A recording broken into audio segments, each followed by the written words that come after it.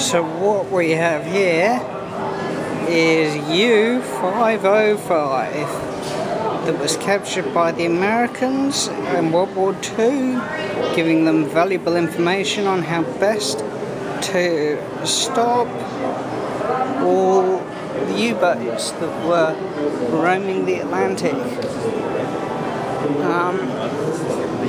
It was a pretty awesome exhibit, actually, and a fantastic story. See if I can get a bit closer for you so I can hold it steadier. And there it is, the whole length of the submarine. It really is quite an awesome story and a wonderful exhibit. If I pan around here, you can see a picture of the sailors that stormed the submarine and managed to capture it and bring it back to Bermuda, where they were able to study it a bit more. So another look at the U-boat from a more side-on perspective.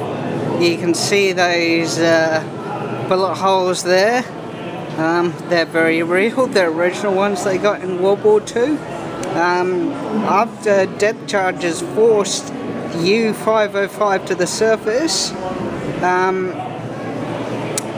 Captain Dan Gallery ordered that only anti-personnel ammunition be used, so no major holes would be made in the hull. If I can zoom in, we can probably see them a bit better.